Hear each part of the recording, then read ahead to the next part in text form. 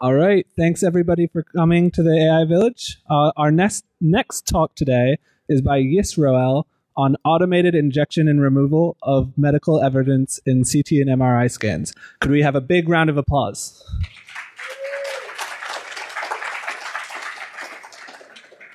Thank you, everybody. Can you hear me? Okay, great. So this is my first DEF CON, and I'm very happy to be here. This is quite an experience. My name is Yisroel Mirsky. Thanks. And I'm a cybersecurity researcher at Ben-Gurion University. And I'm going to talk about how deep learning can be used, not just in the domain of, maybe you've heard of deep fakes before, where people have used deep learning to kind of do face swaps or create clones of individuals and make them do things. So in this case, we're actually going to take a look at deep fakes, but in the medical domain. And what we're going to take a look at specifically is how an attacker could possibly inject or remove medical evidence in CT scans and MRI scans. Okay, so a little bit of background. So for those of you who don't know, MRI and CT scanners are basically medical equipment that take 3D volumetric scans of your body, and they're used to diagnose various different medical conditions. So for MRI scans, they can be used to diagnose problems in your bones, in your joints, ligaments, cartilage, herniated discs, and your brain as well. And CT scans are mostly used for diagnosing cancer, heart disease, appendicitis, trauma, and so on.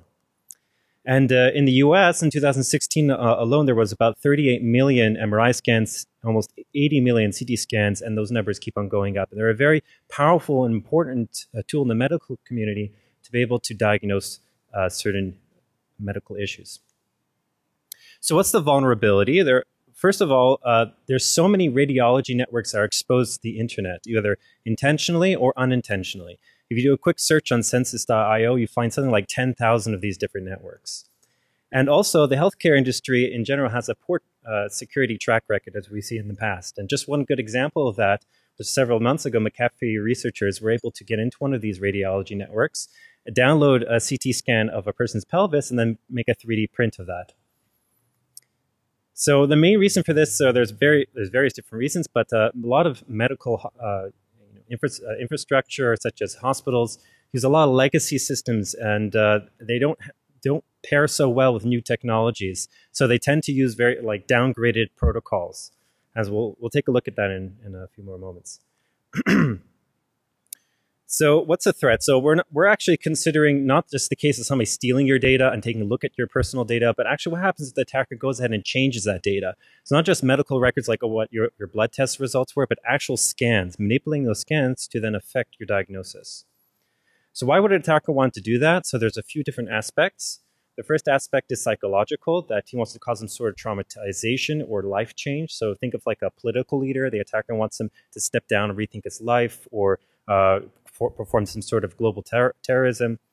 The monetary aspect, so maybe the attacker wants to sabotage or falsify some evidence, form a ransomware, or the more likely case, insurance fraud. So if the attacker gets his hands on his own scan and then injects some sort of small fracture in his spine or a small aneurysm, which is evidence which is very hard to refute through other tests, he can then claim some sort of quality of life insurance and get millions of dollars from that.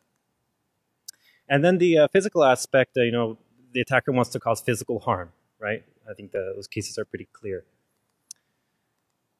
So what's the general approach? So let's take a look at how a CT scan is processed inside a hospital. So when you go into a CT scanner and it scans you, it takes basically these vertical slices, 2D images of your body, and those are stored in a format called DICOM format, a standard, and they're sent over the Ethernet network to this PAX server for later viewing. And then the radiologist at some point in time will pull those scans, analyze them, write a report, and then forward that to the requesting doctor, whether it be an oncologist, neurologist, depending what they're taking a look at. And then that oncologist or neurologist, that doctor, would then give you some sort of diagnosis. So the point of entry here that is most effective for the attacker is somewhere between where the scan was made and where before the radiologist gets to make his or her report. So this is a very basic topology of what the network inside a hospital looks like. And so you see on the left side, you have a bunch of different scanning modalities. You have X-ray machines, CT scanners, MRI scanners, and so on and so forth. These are all connected to PCs called modality workstations, which more often than not are Windows XP machines. And they capture the raw data from the scanners, convert them to this DICOM format, and send it over the network to the PACS server. Inside this network, which is supposedly segregated but not quite, you have other kinds of devices. You have radiologist workstations for reviewing those scans, various different administrative systems, and of course, it's many times bridged over to the entire hospital's network so that referring doctors can pull scans, take a look at them, and make their own prognosis. So those hospital networks, of course, also have their own Wi-Fi connections, and many times also the network itself is also connected to the internet for radiologists in other countries to perform off-hours viewing of those scans. And as you can see, there are many different kinds of attack vectors that result from this. Now, we have published a paper on ARCA if you want to take a look afterwards. It kind of goes into detail of all the different kinds of attack vectors. But I'll just say in very high level, there are 3 general attack vectors. One is from the internet. The other is through Wi-Fi access points. And then the other is via physical intrusion. But once the attacker is in, he can then plant some sort of malware, whether it be on the modality workstation themselves, or as a man-in-the-middle device, or on the PACS server. But wherever he places it, he has full control over all the scans going through the network. And it's very easy to pick out a specific individual because the DICOM format lists the patient's name and all his information, so he can automatically kind of find which scan he wants to tamper with. And then there's other locations where he has kind of like chance of picking up the right scan, such as deploying the malware inside the viewer itself. Okay, so let's get to the interesting part, the deep fakery of it all. And let's talk about how exactly can an attacker automate the process of injecting or removing medical evidence. And we're going to focus on lung cancer and how an attacker can inject or remove lung cancer from a CT scan. So let's talk about training this model. So the first step in training a model, we need data. So what we're going to do is actually in our research, what we did is we went to these free databases of CT scans you can get online. And we found one with lung cancer. And we downloaded that database. And then we went through it. And we had already all the annotations of where all the lung cancers are. Annotations meaning where X, Y, Z coordinates. And what we did is we extracted these cubes surrounding those areas. Because what you wanted to do is you want to just have the neural network focus just on the area that's relevant. Because if you give it the entire scan, you're talking about almost 1 billion pixels.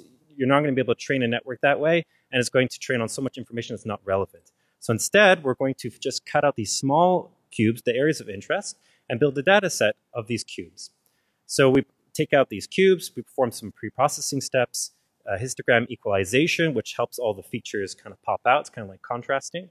And standard normalization, 0-1 normalization.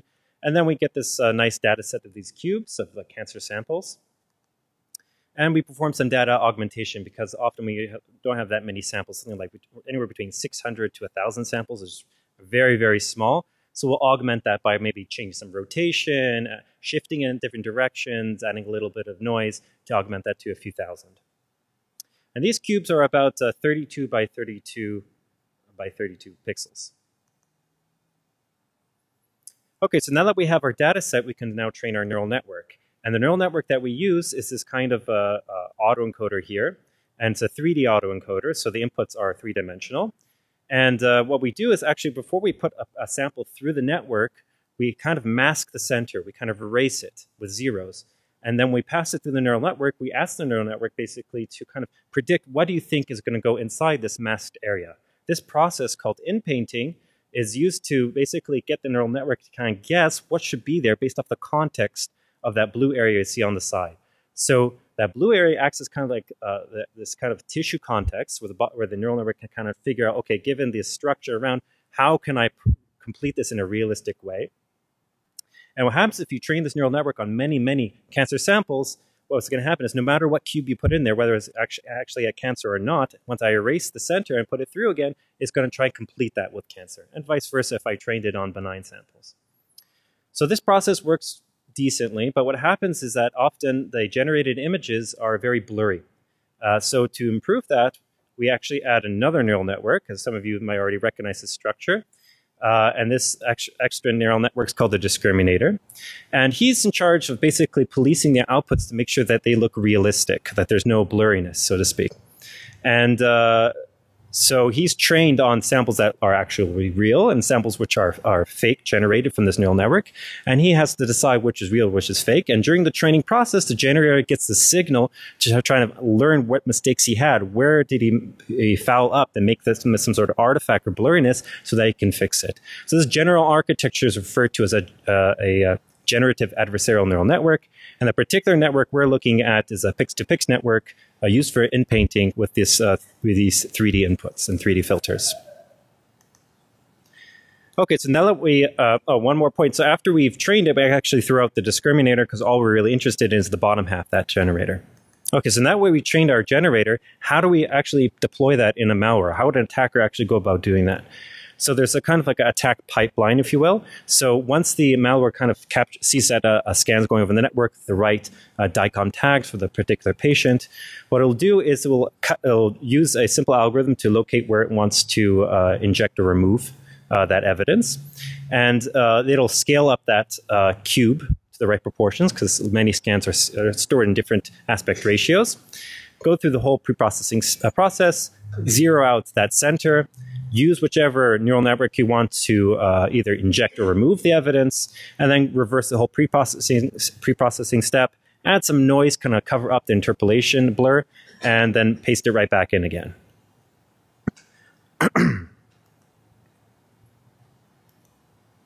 So the algorithm could also repeat that multiple times. You want to inject multiple different nodules in this case, and then eventually write it back into the DICOM file. So here's some sample results. So this is cancer injection, and we're looking just at 2D slices here. So obviously they're 3D. So the left side is before, the right side is after. And this is for removal. And you can see it does a pretty good job. And actually I have here a tool which you can play with. Will actually let you kind of inject and remove cancer as you go. So let's give it a second here to start up.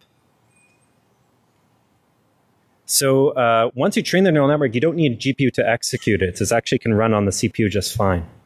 So here we go. So I've loaded up a full scan of somebody's lungs. And I'm just going to pause it. And if I click somewhere, the first time it takes a few seconds because it's got to load the model.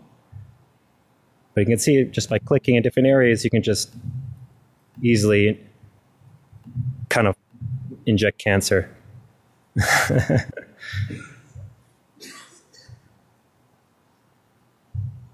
Okay, and also the same algorithm that we looked at before can be used to remove cancer. So if I click over here and remove this horrifically ugly GUI and find a cancer. Oh, here's one. It says a big one, so we had to click twice, but let's see if we can find another one. Here's another one. So as you can see, it works pretty good, and that's nice, right? But that's not good enough just to say that, oh, okay, so we can play around with neural networks, we can generate some content, but is it realistic enough, right? This is a 3D view. I'm going to skip ahead. So this is also, by the way, this is just showing it doesn't just work with lungs. It also works with all sorts of other conditions. So this is showing reconstruction with brain tumors as well. Okay, so can we fool the experts, right? So we've showed how we can generate medical evidence or remove medical evidence, but is it realistic enough? So this is how we evaluated our system. We took 100 CT scans and we split it up as follows. So 35 of them, which were actually malign, they had cancer in them. We used the tool to remove all the cancer automatically. And then we took 35 of them, which were actually clean scans with completely healthy, and we injected one or more nodules to each of these scans. And then we also added in 30 untampered altogether just as a baseline. And then with this data set of 100 tampered scans, we hired 3 expert radiologists and also got ourselves our own state-of-the-art lung cancer screening AI, which was downloaded freely online, which won the Kaggle 2017 competition. And the first evaluation, we did a blind trial. So we didn't tell the radiologists anything fishy about these scans. We just said, okay, go diagnose them. Tell us what you think. And then in the second trial, we took the last 20 scans and it was open. We told them, hey, listen, we tampered these scans. Can you tell the difference between a tampered scan and an original scan? So for the blind test, the results were quite staggering. So we had a 99% attack success rate for removing cancer, 94% attack success rate. 99 for injecting, 94 for removing, and we also asked the radiologists. We gave them a survey, asked them, "What do you think about these cancers, the tampered ones?" We didn't tell them they were tampered, and they gave us pretty high scores in terms of how malign they are, how dangerous they are. For most cases, if not all, they required some sort of biopsy. And then for the open test, where we revealed the truth, the radiologist's accuracy was still very low, anywhere between 30 to 60% accuracy, which means that they weren't really able to differentiate between what is a real cancer and fake cancer. Okay, so we know that they're realistic, and we know how an attacker can go about this attack, what the attack vector might be. But how can we validate that? So, this sounds kind of sci-fi. Is it actually possible that an attacker can get into a hospital and manipulate those scans? So we decided, okay, so we have to take this one step further. Let's go do a covert penetration test on an actual hospital and see if we can get in there and deploy a man-in-the-middle device and tamper those scans. So this is how it went down. So we took a Raspberry Pi and we got a USB to Ethernet adapter. We put them. We also printed out a small little Philips label so it looks legit. And we put it all together and it looks something like this. And you get this kind of like man-in-the-middle device that you can plug in between the CT scanner and the rest of the PACS network. And it would intercept everything, leaving no forensic evidence, make sure it left no traces. And it would also act as a very nice backdoor into the network because we have, from the waiting room, we can connect to its access point. So this is a short little video clip, and it's going to show you basically this penetration test. So what I did basically is I went to this hospital, and of course with permission, but I didn't tell them I was coming. And I waited for the cleaning staff to open the door, and I just walked right in. And if you walk in like you belong there, no questions are asked. And it took a few minutes, and eventually I was able to find the radiologist workstations, so I can go ahead and plant my device there. But that wasn't the prize. And not so far away was the one of their CT scanning rooms. And there's the CT scanner. And once I found it, it took no more than 30 seconds to unplug the Ethernet cable there, plug in my own little man-in-the-middle device, and very conveniently put it under this floor panel here so nobody will find it. And that was it. I was able to intercept all the data. And as you'll see also, I was able to get a nice strong Wi-Fi signal from the waiting room. Another interesting thing is that I learned a lot from this penetration test. It wasn't just about intercepting the scan, but I also found out that the internal security of many hospitals are actually very poor. They assume because it's somewhat segregated, that they don't have to rely on so many security protocols. They can be quite relaxed. So after I showed them what I've done, I got into the network. They helped me perform a CT scan. I was able to intercept that scan, and I found that not only was the scan sent over in clear text, it was supposedly encrypted, but it was all in plain text, so I was able to manipulate the entire content. And I found out also that after about something like 3 minutes, I got 27 credentials for doctors from that hospital just freely broadcasted over the network. Because again, there's supposedly no user except for internal users could use this network, but anybody who walks down this hospital can see ports on the wall. You can just plug right in and get access. So after this, we went to the Washington Post and made an article, and through some excellent journalism there, They found that this is actually the general case in many different hospitals in the U.S. and around Europe, that hospitals in the internal network has very poor security, and the encryption is typically not enabled between the scanners in the network and the PACS server. So very briefly, some countermeasures. So there's a preventative countermeasures. So we can try and secure the data in motion. The very least, enable encryption on this network would solve a lot of problems. But as I mentioned before, a lot of hospitals, even though they could technically enable encryption, that would cause a lot of different components to fail because they're using a lot of different legacy components. So this old X-ray machine that they're still using doesn't support the latest, protocols, so they'd rather just leave it all downgraded. Another thing they could do is staff awareness. If somebody walks in, they don't belong there, they should ask questions, not just ignore them. And there's also ways for detecting, right? So actually in the DICOM standard, you can actually enable digital signatures, and so that the CT scanner will actually put a digital signature and make sure, so you can verify that it hasn't been tampered. But unfortunately, as far as I know, nobody uses that. And there's more advanced techniques such as watermarking and image tamper detection, but none of these methods are deployed on site as far as I know, and there's a lot of ongoing research on this subject as well. So in summary, with deep learning, it's possible to inject medical evidence into CT MRI scans automatically and realistically, and the model can fool state-of-the-art AI 100% of the time and expert radiologists between 96 and 99% of the time. And as we've seen, the attack is viable and can also easily be easily mitigated if the healthcare industry takes a few steps forward and tries to push through and clean up their security hygiene. So I think maybe we have a few minutes for questions. If anybody has a question. And yeah. What level hardware do you need to run the AIs? I'm running that demo you saw here. I just ran on my laptop, so any decent CPU can do it. The question is really how quickly you want to execute it. And it takes, I think, the model itself after trained was about 500 megabytes. Just the model. Yep.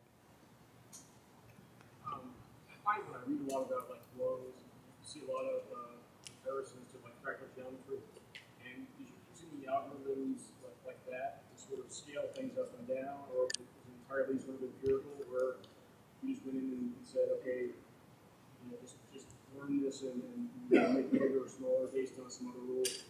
So, like I said before, all these scans they're saved in different aspect ratios. I think for compression reasons.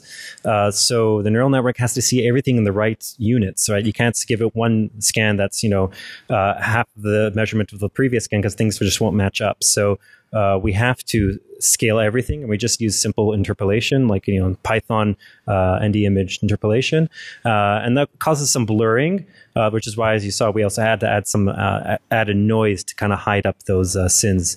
But that's all we did, really. Yeah.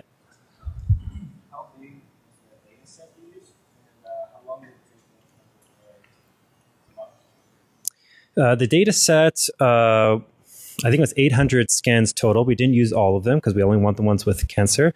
And the real data set is actually just how many nodules we extracted, which I think in total was something around 600 before augmentation. And after augmentation, I think we got up to probably around 16,000. And even though there's 32 by 32 by 32 cubes, that's still a lot of pixels.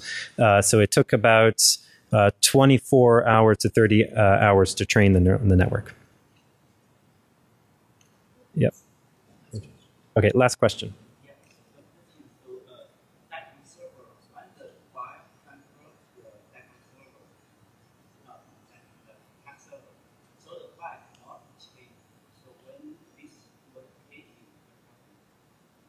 It can happen on the network itself, on the go. So when the file is being sent from the scanner to the PACS server, it's in clear text. So that the Raspberry Pi that I had, I just captured it, changed the pixels, and sent it along. But how long is it when you modify the file? So that means that CT scanner, when they scan in, you send it to PACS server, it will be fast. So that means we You don't have to do it as every single packet goes by, because it just opens a TCP channel. So you just kind of pretend, as a classic man-in-the-middle attack, just gobble up all the data, process it in your own time, take a minute or two, and then just pass it along. Yeah. Okay, so if anybody wants to come at the AI Unwind, you can play with the little tool that I made and check it out and speak with me. All right, thank you.